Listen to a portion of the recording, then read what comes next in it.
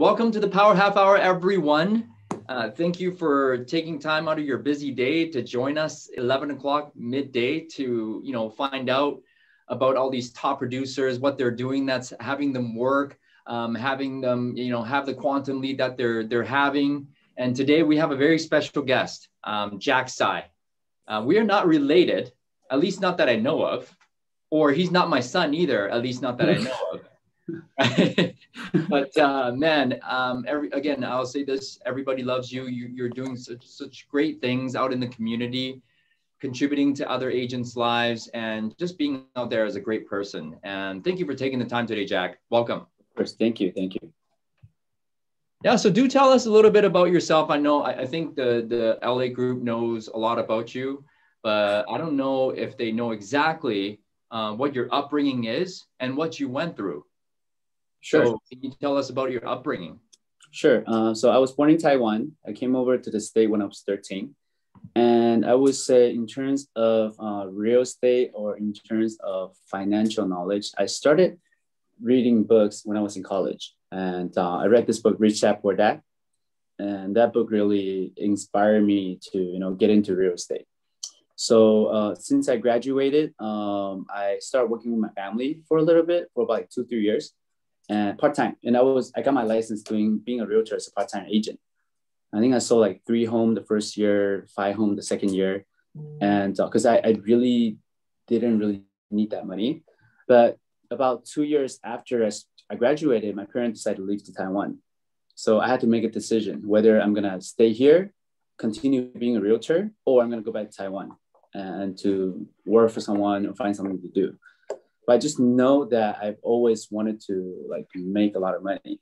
I don't want to, because I think the book really influenced me a lot. Like I know that working for someone, having a W-2 income, you're kind of capped, right? At how much you can make, and you have to always look at your boss and take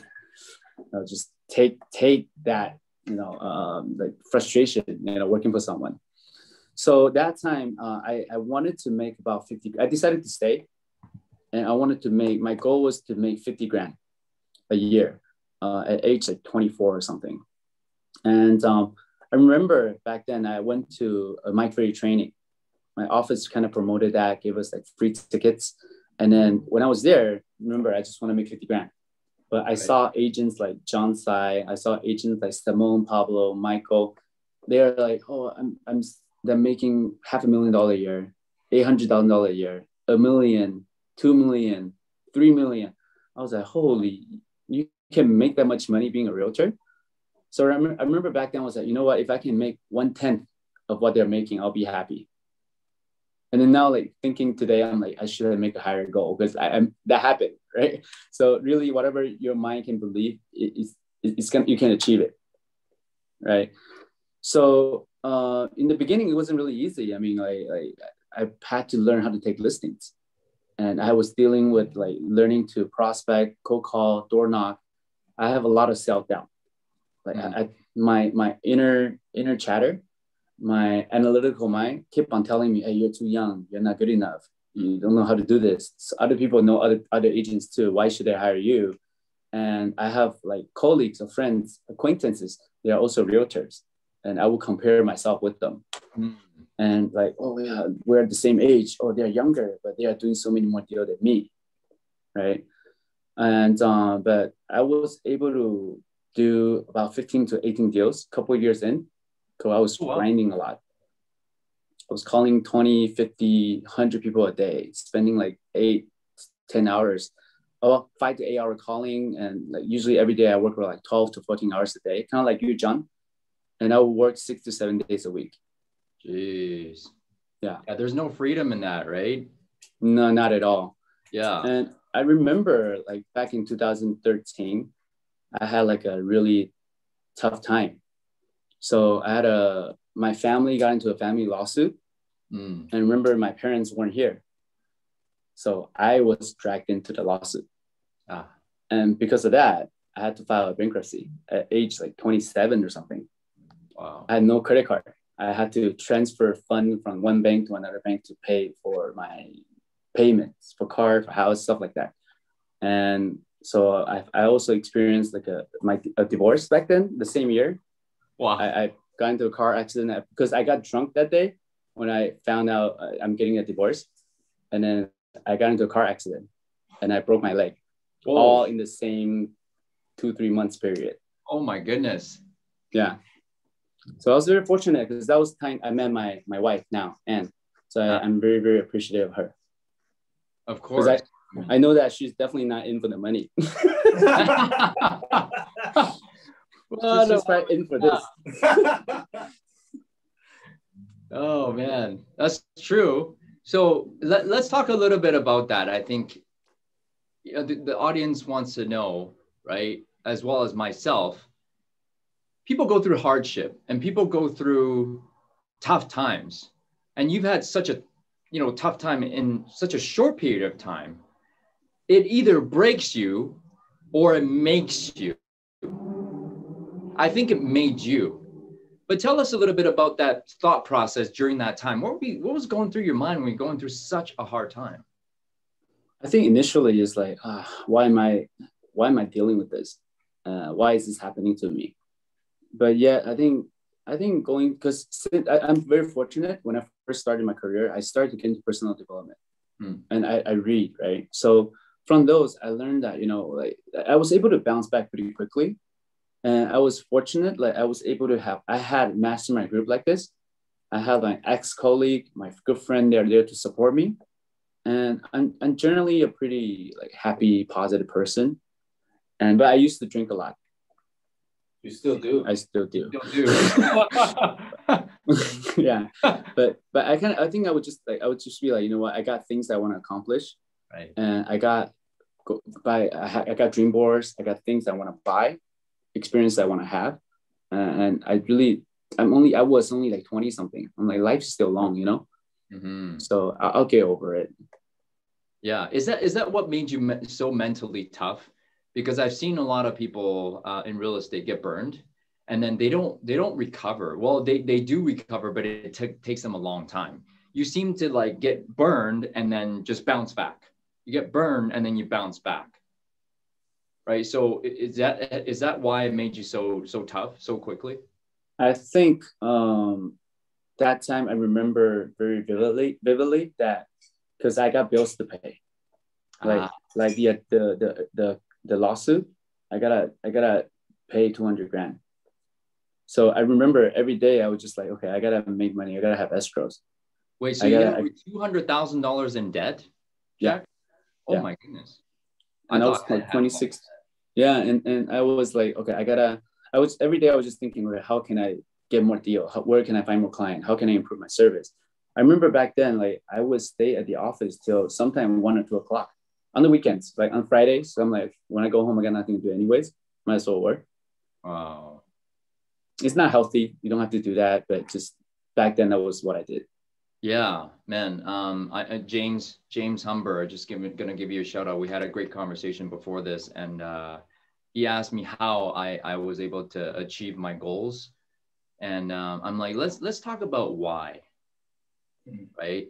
And back then, Jack, you had a big why, right? And that drove you to work 6-7 days a week, stay at the office 1 to 2 in the morning, right? And that was your why. You had something at stake. So now, Jack, I mean, you paid that off, right? The debt. Yeah. What drives you forward today? I think because in my 12th year of career, I was able to meet a lot of great people, like yourself, like all the people in our LA group or like in Vancouver, and also just people that I met in Mike Ferry and like Amy's training, coaching. I was able to meet a lot of top producers who makes like $1 million, 2, 3, 4, 5 million, or even half $1 million in passive income every year. So when I see that, I'm like, hey, if they can do it, I can do it too. Okay, I may not even need to get to their level, but if I can get there halfway, I'm there, So I think being like what we talk about all the time, proximity is power. Mm-hmm. So always have exposure to see those things, to experience those things, and to talk to those people. And those people usually they want to help you. Yeah. Yeah. So really think about this, guys. Who are you hanging out with right now? Are they bringing you up or are they dragging you down? Jack reaches up to people who are doing a lot more than him. And he's very humble about it. If I can just have half of what they do, or even 1/10 of what they do, I'd be happy. Now, how do you see? Because a lot of us, myself included, I compare. Usually it's not the conversation of if they can do it, I can do it. It's, man, they're doing that and I'm not doing it. And I'm not enough. They have these things that they tell themselves. Did you ever deal with that? Or were you always in that positive mindset of they can do it, I could do it? I used to deal with that a lot, even since it started to get better about since 2 years ago, since we started to work together. Because before, as I mentioned, a lot of self-doubt, and I will compare. There will be like some realtors in the area that's doing way more, and we'll see them on social media, right? Right. I will unfollow the post because I don't want to see it. Yeah, when I see it, I'm like, why is he or she doing so well? Why is it not me? But since 2 years ago, I mean, we talk about it all the time, right? And you asked me to take a lot of different classes, and we would just have chat, especially when I have a lot of inner chatter. It's really back to focusing on who we're being. And it's not about other people. It's not about caring about what other people think. Like it's their life, good for them. But I got my life that I gotta live. And at the end of the day, it's a marathon. It's not a sprint. And I'm not saying, oh yeah, I'm gonna have to beat them. I have to win them by a lot. Like we all can win. There's enough pie for everyone. I think really shifting from the scarcity mindset to abundance mindset help a lot. Like all this, like if we can, for most of us, let's say in California, because I don't know where everyone's coming from. If we can sell 20, 30, 40 homes, we make pretty good income, right? Like good income, even in California. And that means in 1 year, we just need to find 20, 30, 40 people to work with. And there are thousands of homes being sold every single month, right? So it's just about being focused, like focus on your work, focus on what you want, and then just help other people. That's phenomenal. Where did you learn all that to switch yourself from scarcity mindset to abundance mindset? You. Oh, me. Okay. Yes. You also, I took quite a lot of different personal development classes, right? So I want to give a shout out to Amy Lin. She helped me to think in quantum leap. She's one of the Bob Proctor's senior instructor, and Dash Nguyen. Like he also mentioned to me, focus on who you're being. Amy also mentioned about this, like who you're being is how you're feeling. So you gotta feel abundance through your gratitude, through your meditation, visualization, and and I think you helped me out the most. Thank you for the kind words, and Amy, and thank you. We cannot thank you enough for what you've contributed to our group. So Jack, some people, a lot of agents on this call, I bet you don't know, the concept of doing versus being and grinding versus aligning. Let's touch a little bit about that. I think you can explain that better than I do, though. So I would say when I first started, first 10 years, I was grinding a lot. Like all I was focusing on was like, okay, I need to talk to 20 people a day. If I don't get an appointment, I need to talk to more. And I gotta just keep on always do more. Mm-hmm. And I think that comes from my childhood too, right? I always feel like I'm not doing enough. But since 2 years ago, we started working together. You and Amy and Dax were telling me, you know what, you're doing too much. Focus on who you're being instead of what you're doing or doing more, right? So my take on that is that, I mean, you guys always tell me this, like think about who you want to become in the future. Let's say 3 to 5, 10, 20 years down the road. How would that person look like or be like? And there's a book, the book called Max Out. I forgot the name of the author. But he mentioned that he had a vision of who he's gonna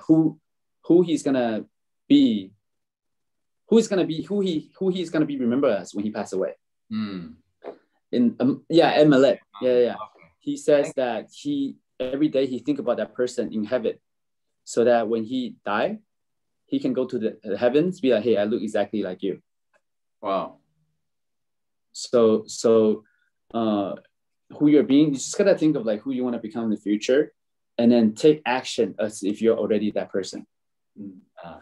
So one thing that I did in the past 2 years is that whenever I have a situation like, oh, what should I do? Things that I would be like kind of just confused about. I would really think, I'm not joking, I'm not trying to flatter you or whatever, but I would think, hey, what would John do? Wow. And sometimes if I don't know, I would just call you. Hey, what would you do? Thank you. Thank you. And guys, you know, who are you surrounding yourself with? And who's going to pull you up when you're having a bad day? And you know what? Success is not what you do. Success is about who you're being. So really look at yourself, you know, in your mind's eye, 5 years from now, who do you want to be? Right? In 10 years from now, who do you want to be? Visualize that person. And how would you feel if you already are that person? Right. So that's a great thought. That's a great thought, Jack. Now, your production, Jack, let's talk about that. You're going from 15 transactions a year to 30 transactions last year, and you're going to 45 this year. And you've attracted a great group of agents of over 100 people. First of all, congratulations. Thank you. Now, besides the why, which you talked about, with your upbringing and why you're so mentally tough, how did you do all that?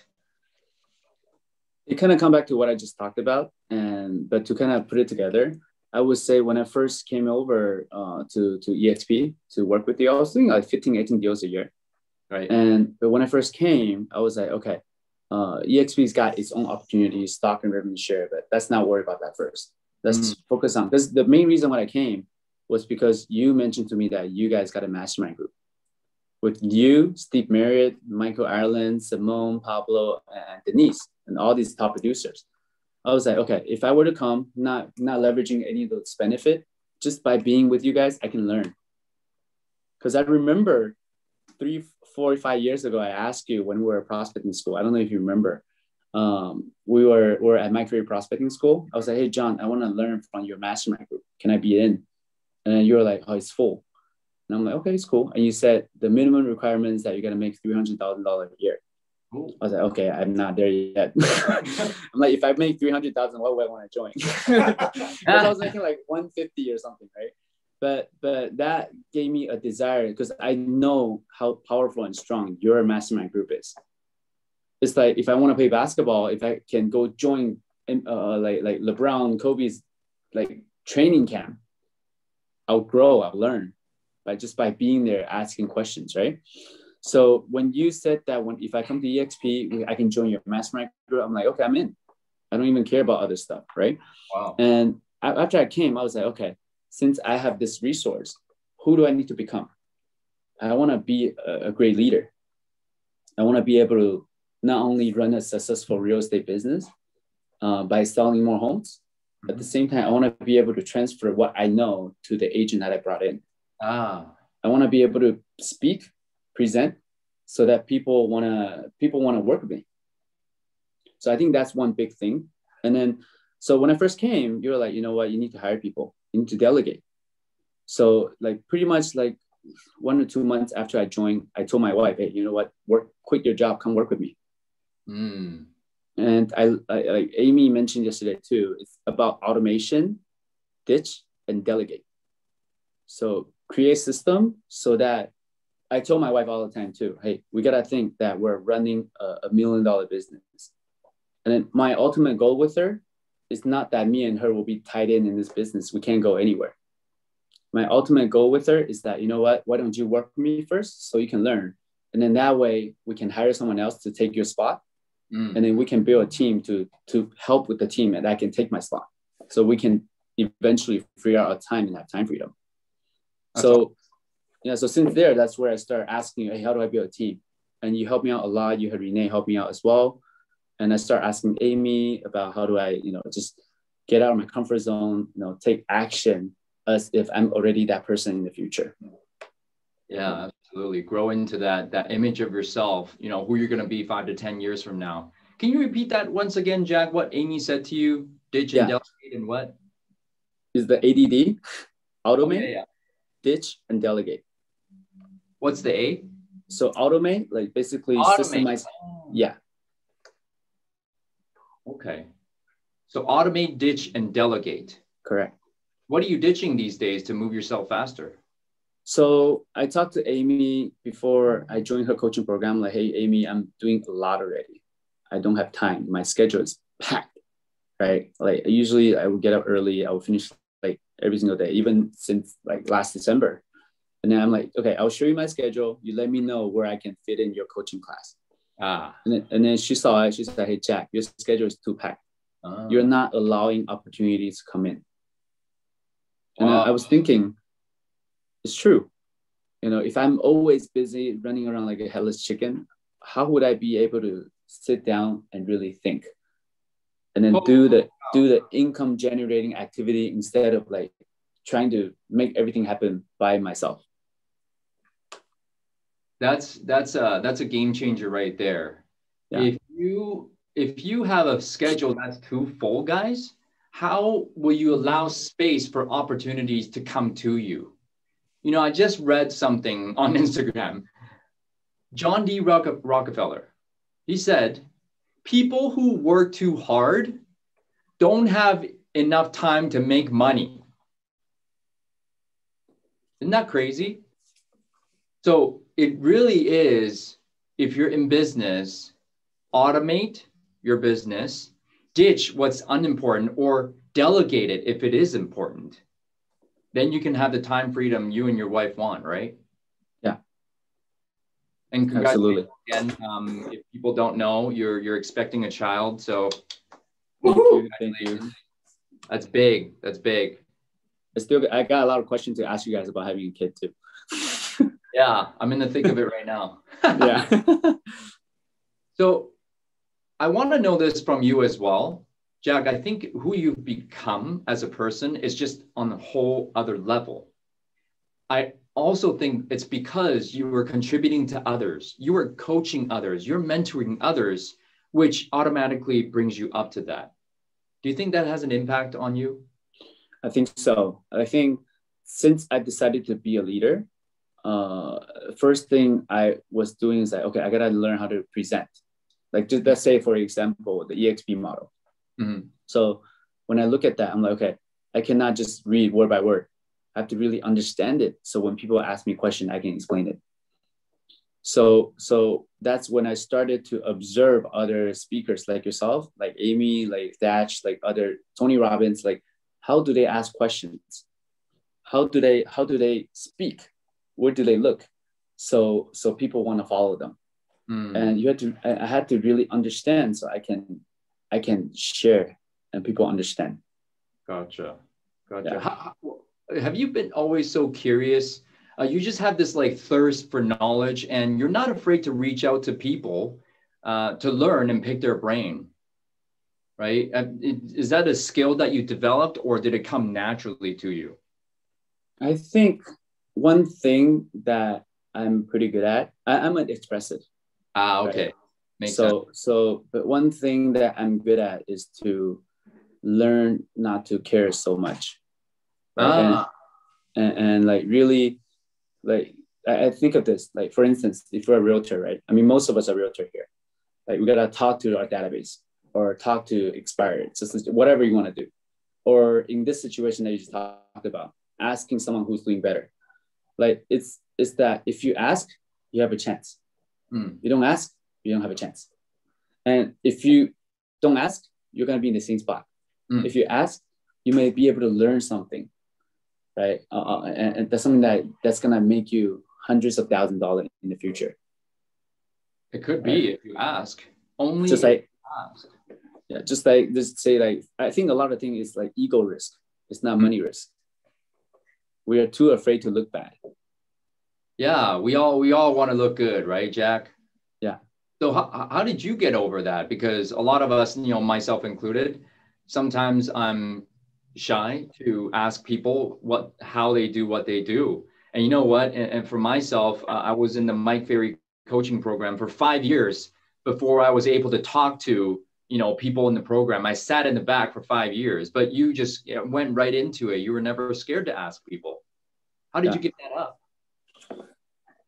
To be honest, I would, for some reason, when you said about this, I'm like, but I'm not like that when I go clubbing though. I don't go talk to girls. But when I go to events. Your wife is on the call? I don't know, but I don't talk to girls and I go to clubbing anyways. It's okay, I'm safe. So when I go to events, I really just think that, how can I know this person on a personal level? So he or she is willing to share with me what they know. So every event, I would make it an effort, even though if I'm running out of time, I will go up to say hi to someone.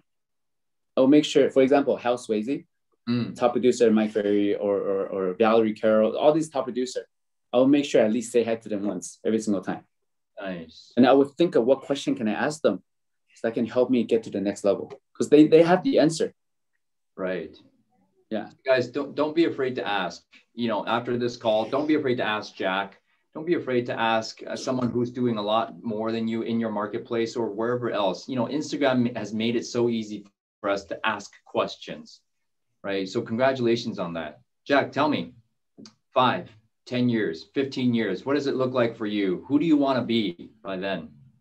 So in 5 to 10 years, we want to do 5. Let's just say 5.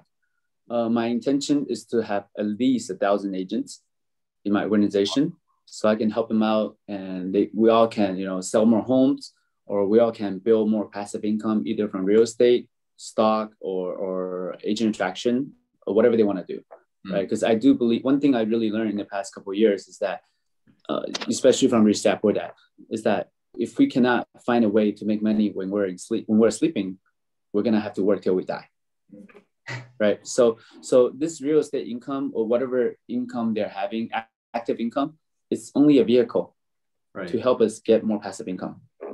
So my intention is really to just work with more like great influential agents who want to grow, to learn more about themselves, personal development, and just all the things that we just talked about. And so we all can, live a better life, because there's enough pie for everyone.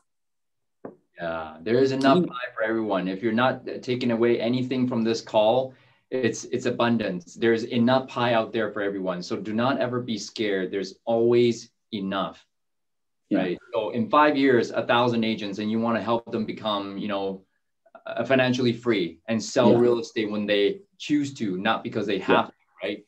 And also own like 5 more investment properties from leveraging Thatch's model. The Burr model. Yeah. Gotcha. Awesome, man. This has been super inspiring. What maybe a couple pieces of advice to, inspire us to take action to finish strong for the first quarter and make it the best second half of our lives? I would say, like what we talked about, like, don't be afraid to take risk. Or like I mentioned, a lot of the risks that we're taking are simply ego risk, not money risk. Right? Like, just really think back, like, okay, by investing to hiring someone, let's say if you're doing like 10, 15 deals, I had a problem with that when I was hiring. I didn't want to spend or invest that money. But it's really when I take that leap of faith, trade my fear with faith, like stop looking at what's the worst thing that can happen, but look at all the positive thing that could happen. And really, once you know what you want, you got to know who you got to become. And then learn that skill to become that person, so you can make that happen. And that's really, look at how much money you make an hour, and then start delegating out. Ready, fire, aim. Okay. Don't wait. I mean, the timing is never right. Okay, but work with the tool that you got, and better tools will come on. That's phenomenal. So really making it okay to fail. Take the risk, guys. And, before you're so ready, go ahead and fire, take the actions, and then you can adjust and aim. Jack, this has been phenomenal. How do we get a hold of you? How do we send you referrals for your real estate business? And how do we join your organization? Yeah, so I have Instagram, jacktsai.exp Realty, Facebook, Jack Tsai, and I have a YouTube channel, JAQ in the house. And so currently we're looking to, just grow with more realtors, actually worldwide, basically. And I would say my biggest fulfillment in the past 2 years is really seeing some of the agent grow and then being able to double, triple, quadruple their business, or for new agent, being able to make like $100,000 a year. For some reason, that's a lot of new agents goal. That was my goal when I was newer. So if you do know anyone who's looking to grow, who can get a license, or who need to just build a team, feel free to let us know. Awesome. Jack can help. Guys, I appreciate you all being here listening to this. Jack, this has been super inspiring. Thank you, thank you, thank you. And I can't wait to, grow with you, man. You're the best. Thank you for the opportunity. Thank you, John. Thank you, Jack.